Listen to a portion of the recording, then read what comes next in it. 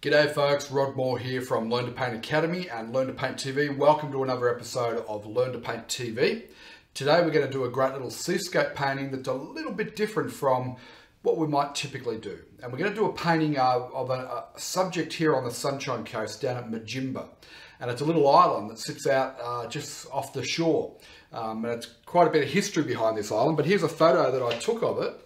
And you've got this lovely foreground crashing wave and this little island in the background here. So I thought we'd have a go at that. As always, with the Moore method of painting, we're going to start off with our 3 steps, 3 colors, 3 brushes. So we'll do step 1, which is our drawing.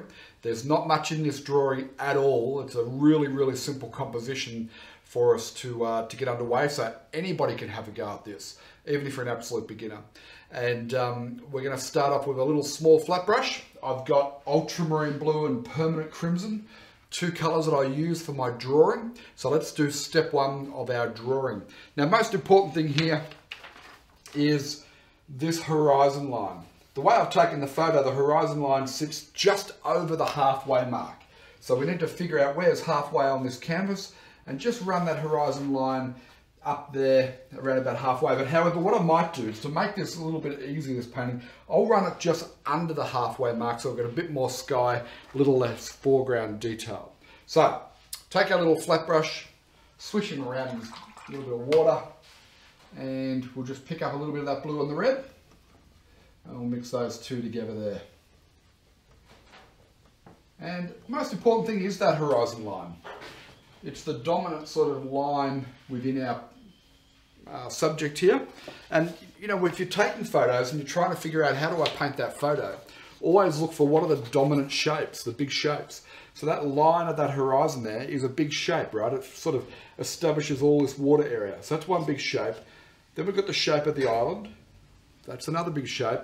And then we've got this wave here. That's our 3rd big shape. And the sky becomes our 4th big shape. We'll probably put a bit of sand in this one just to you know, complete the water subject area there. So I'm going to run it just under halfway, and I'm going to guess. I'm not going to get a ruler out and try and measure it, but I want to make sure it's a nice horizontal line running through there, round about under the halfway. Now what I'll do is I'll measure it with my fingers, right? I've got big hands, so this is a 16 by 20 inch canvas.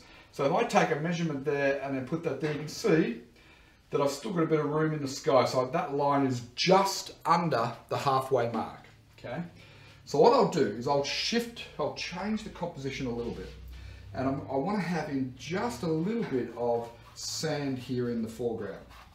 So this area in here is going to be sand, which means all this is water, okay? And then I want to have that wave, we're going to put that wave on the right-hand side, and it's going to be around about there. Okay, so it's going to crash down into there, like so, and then it's going to run out through there. Now it's important, just have that crashing part of the wave, let me just double check here, just have that on this side of the composition, because what we want to do when we put this island in here, we want to counterbalance.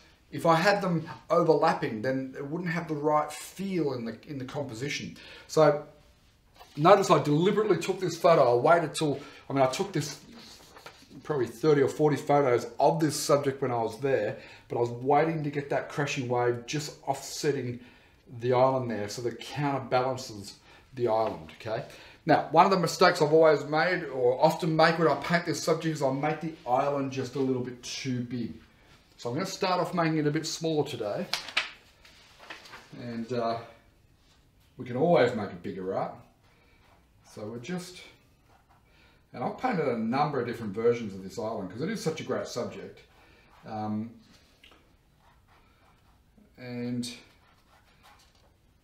it's, you know, it's an unusual subject. I think that's why I like it. And it's also, it's a landmark.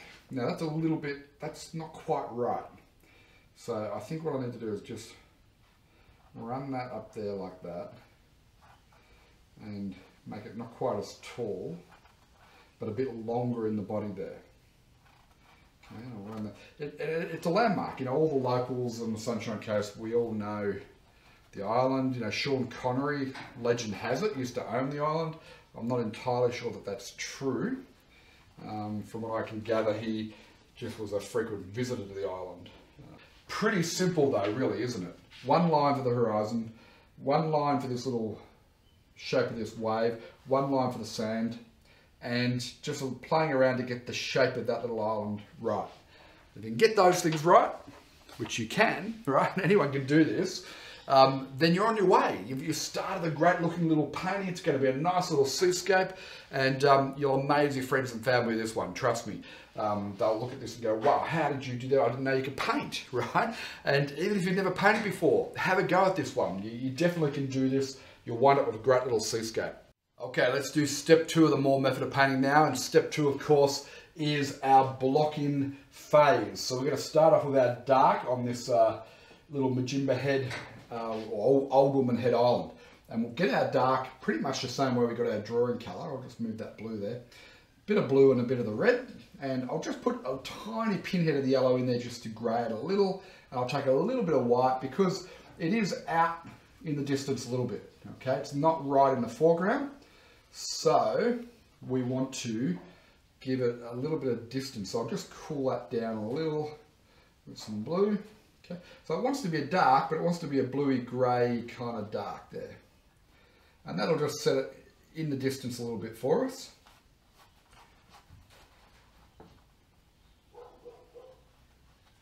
Okay. Notice I'm just setting it below that horizon line of the water. So we'll run that water out the back. And got some little trees there on the island.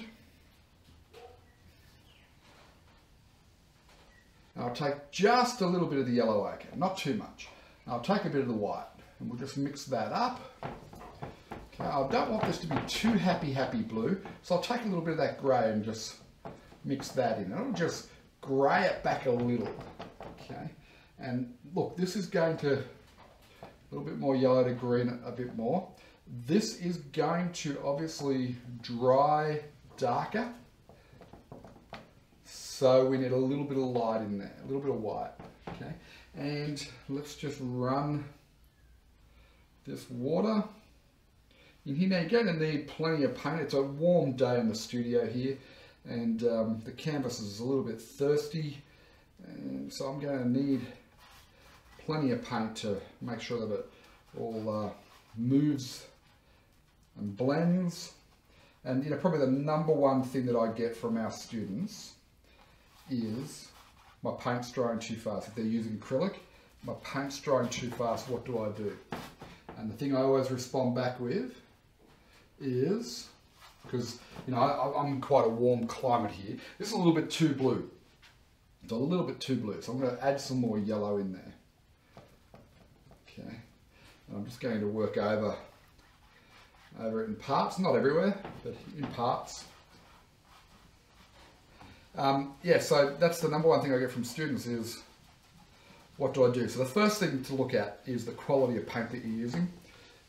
If you're using cheap $2 shop type paint, then it will dry too fast. And there's probably not much you can do about that. And if you try and add water, because it's cheap paint, the pigmentation of it will, you know, it just won't work. It won't look good. And it'll be frustrating, right? So the first thing you can do is to use better quality paint. I'm using the Acrylic Interactive, which is a professional grade acrylic paint. And it's a ripper, you know, you can get great results with it. The second thing you can do is to use more paint. You notice I use a lot of paint up here because I'm in an environment here. My studio is in a garage in my house, and paint dries quickly. Just no two ways about that. So I need to use a lot of paint so that I can keep blending it and keep moving that paint around. So that's the other thing I would recommend, is to use a lot of paint. And the third thing that I would recommend is to use whatever brand of paint you're using, is to go back to that brand of paint and look to see if they have a retarder,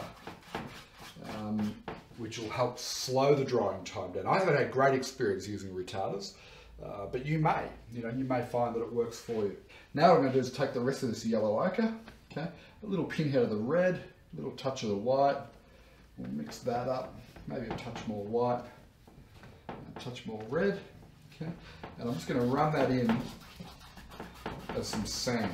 Just blend it, blur it up into the water there, because isn't that what sand and water do? They blur together as the water comes and goes.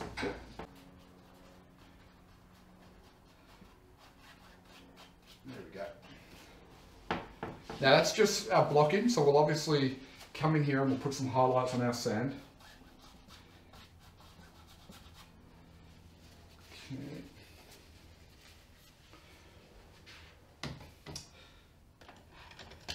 Now I'm going to take a flat brush here, a little small one, take a bit of this blue and this red, mix that up, get a touch of white in there, and push it to the blue side. Okay. A little bit lighter again. Okay, that's looking good. And what I'm going to do is just scrub that in through our crushing foam. That's a shadow side of that foam, right? So we'll come in and we'll highlight that. And that wave's going to come through there like so. Yeah, we'll add some highlight to that and get some really nice punchy sunlit highlight. But we need a shadow tone there for that foam.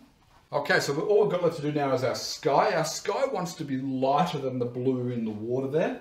So we have to keep that in mind. I'm going to use a big brush and we're going to paint it in bands. We need a gradient in for the sky here. So we're going to start off with a big lot of that blue there and a big lot of the white. Just pop it next to it. Don't put it right in the middle. And then we'll just introduce it bit by bit, okay, until we get a tone that we're happy with.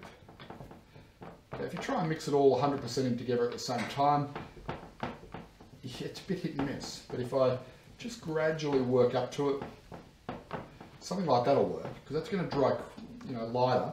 And then I'm just going to run it across in bands, okay, like so.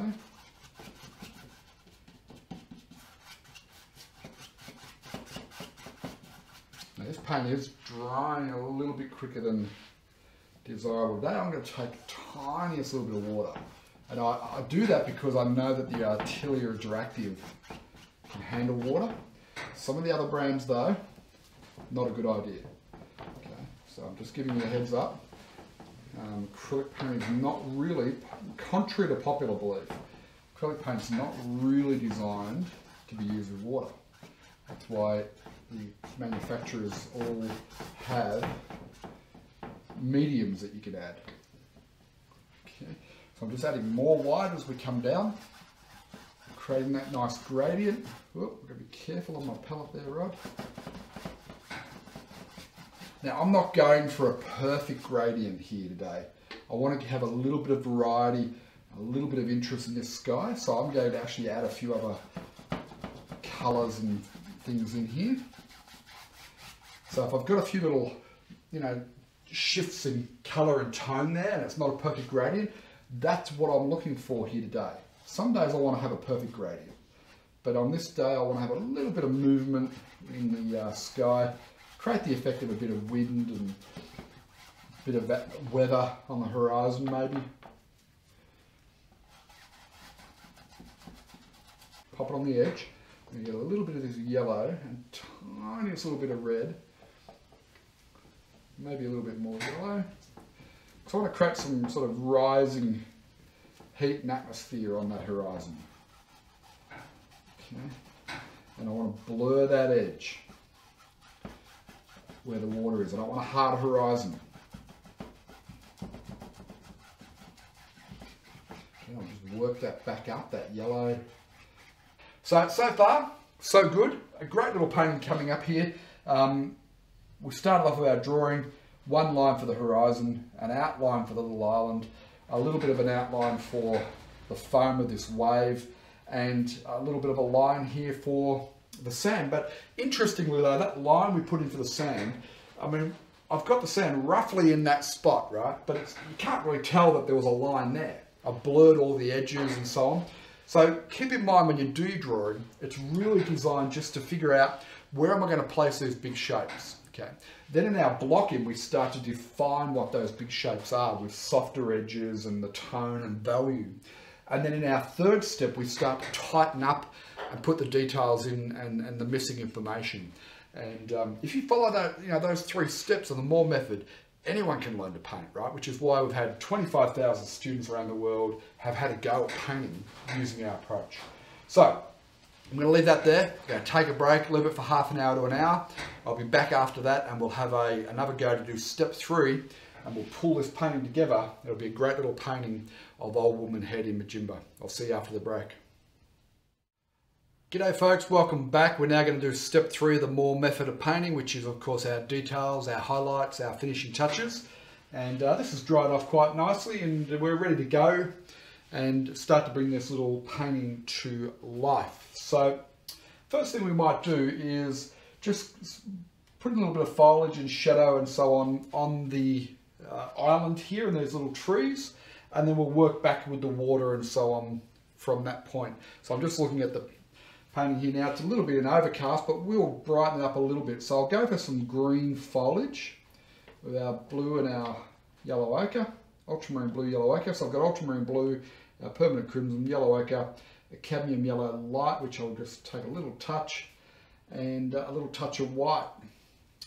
And what I'm looking for is just a bit of a muted green. So I'll just play around with those colours until I get that. Tiniest little pinhead of the red will grey it back a little bit, okay, which is kind of what we want because this is sitting off in the distance a little bit. So if I just run that now along the top, there's a bit of shadow in the front there, and we want to make sure we capture that in. And this is the time, in the Moore method, the steps 1 and 2, they go by fairly quickly. But now we want to just slow down and just take our time as we build up some detail into the painting here now. So I think that's pretty good green that we've mixed up there. It's going well with the shadow tone that we've already put down. Now I'm not going to put this green all the way to the bottom of the rocks there because I'll put in some little bit of work into those rocks. There's a little bit of a cliff, but just a little bit like so. There's still plenty of that shadow coming through, and I'll take a little bit more of this green and I'll just start to work up some of these trees here.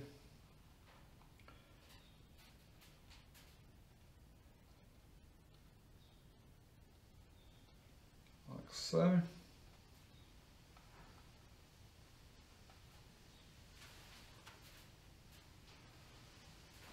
good. Now what I can do, because that's really our mid-tone, I'll take a little bit pinhead of the cad yellow. I'll just get a slightly brighter version of it there. And I'll just get in a little bit of highlight in a few places on some of these trees. And perhaps along the ridges here.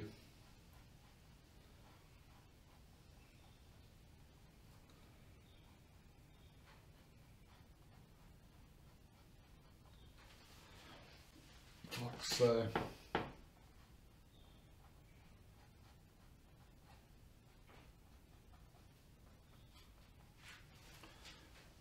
Okay, so I'll take another little brush. Just going to go for a small one here now. I just need to tidy up a little bit of that shadow tone. So I'll get our blue and our red working in there. It's probably a little bit bluer than that. Take our white.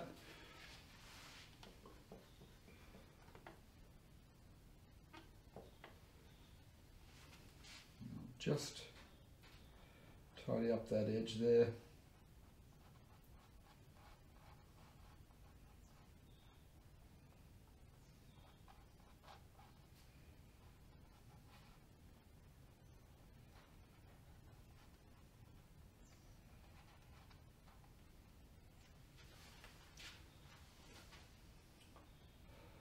Like so, that's good.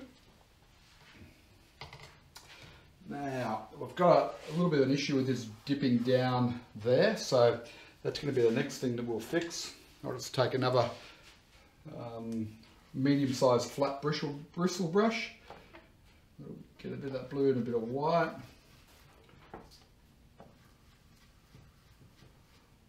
Okay, I've just got to bring it to a tone that's just one step lighter than what the actual water is there, because this acrylic paint will dry a little bit darker. So if I paint it the same, if I mix the same dark, then we're going to have issues when it dries. So I'll just level that off. In fact, what I'll do is I'll just run this right through, and that way we'll have greater continuity of our water.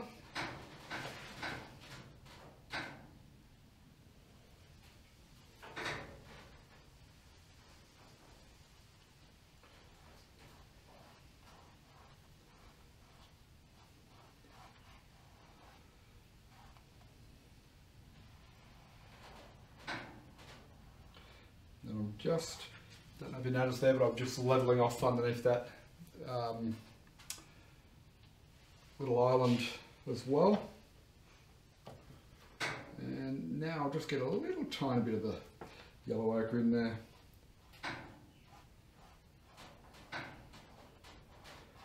We'll work that through.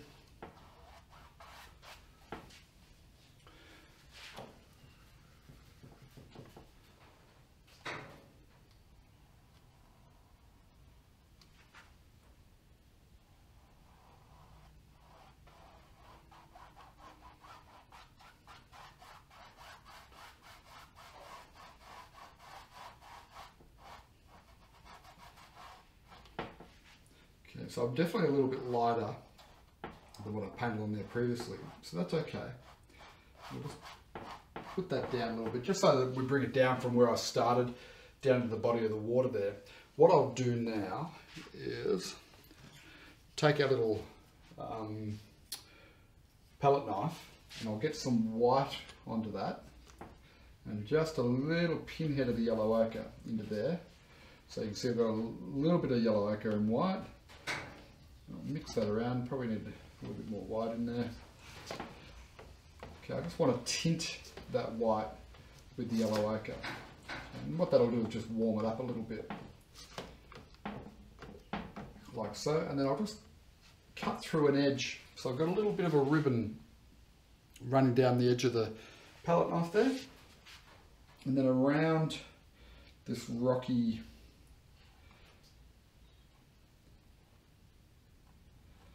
sort of base of this island, I'll just put in little indications of some water, some foam, and I can pop a few little hints of it up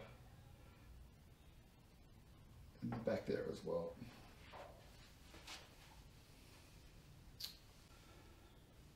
Okay, one thing I've just noticed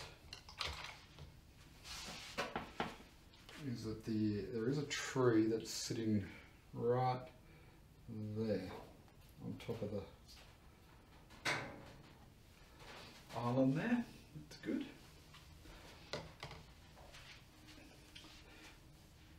Now I've also got this crushing white water here, so what I'll do is I'll take another slice of this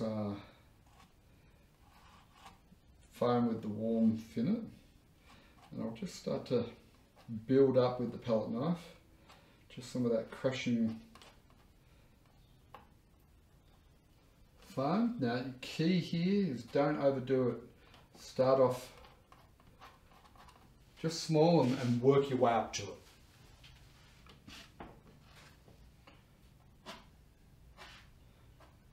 And don't have it crushing all the way down. So that's the low point there of the, don't run that all the way down. Just leave a little bit of that shadow tone poking through.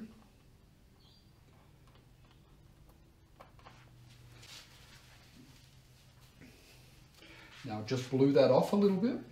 Okay, so just go for a darker shade of that green now, and I'll just run that in underneath.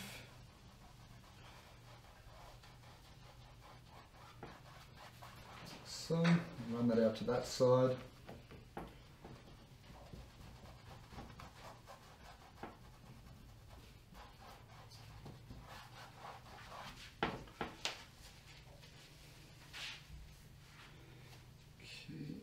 just go a fair bit bluer again.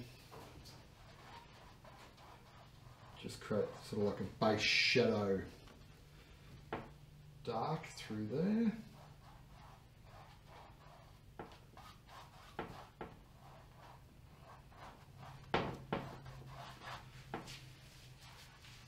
So our wave now starts to take shape, and then in here we've got crashing shallower water, so it's going to be this bluey white mix, like so, just in through here, and I'm just going to just lightly brush that in.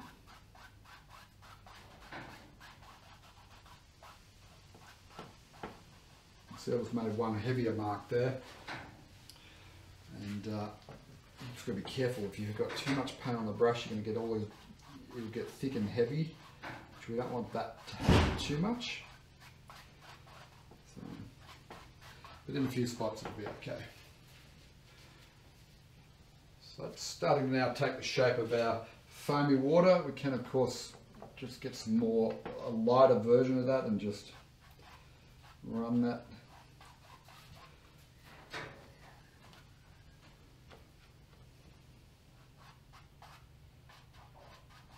in there as well.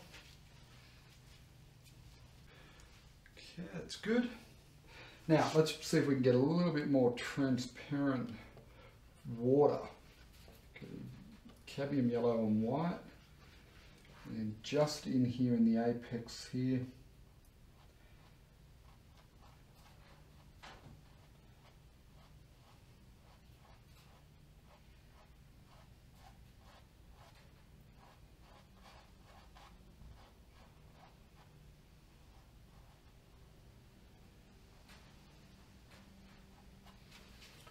Like so. Now, to get that bottom edge to blend, because we're using acrylics and it's going to dry out fast, what I can do is just get my brush reasonably clean and dry, just get a little smidgen of water on it, and then I can just use that little smidgen of water just to blend the edges there. Okay. So that's starting to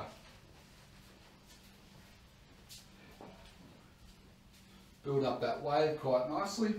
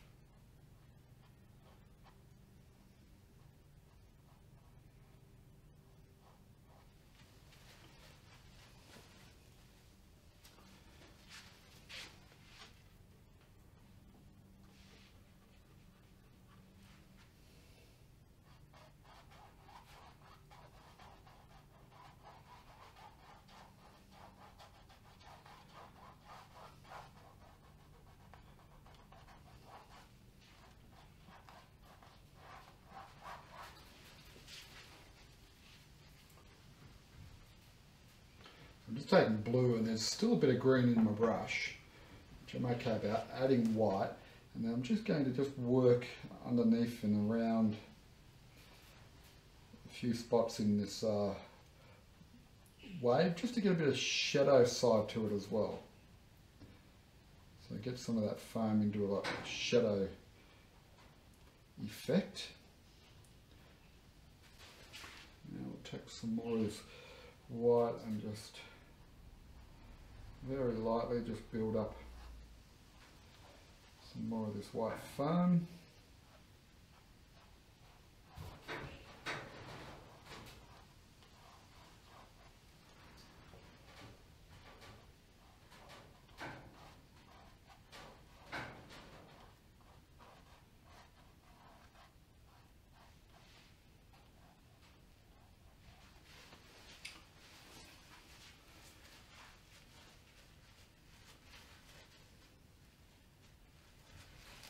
And I think we're going to leave it there, folks.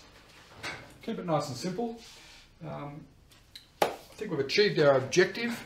We've got the Mudjimba island sitting out there in the in the water with this lovely crashing wave, and the breaking wave and the island counterbalance each other. It's a nice little beach scene. It's something a little bit different from most beach scenes, and it's pretty easy to have a go at, so I definitely recommend. Remember our 3 steps. Step 1, our drawing, was getting our beach shapes in first, that line there, the island and the wave. There wasn't a lot to that. Then blocking in our basic tone, where we got the sky, the water, the sand and so on in. And then you've seen me just detail it up, and most of the detailing has been in the water here, and the wave and the foam. I've played around with that. You know, I probably fuss a little bit too much with it. As a beginner, don't overwork it. I just wanted to get a little bit of texture into the water there, a little bit of detailing in the island, but that's about it really. And I'll lighten the sand a little bit just to give it a bit more variety and interest in the foreground there. But overall, it's a pretty simple little painting that anyone can have a go at. So make sure you have a go at this one. This is Mudjimba Beach, looking out to Old Woman Head Island, I think it's called. I hope you've enjoyed this one. Make sure you check out all the other episodes of Learn to Paint TV, the web address underneath me here, www.learntopaint.tv, and register for a free course where I go into more detail about the More method of painting and how to use it and so on. You can get that free course at our Learn to Paint Academy. So it's www.learntopaint.academy. I'll see you over there. And until next week on Learn to Paint TV, happy painting and cheers for now.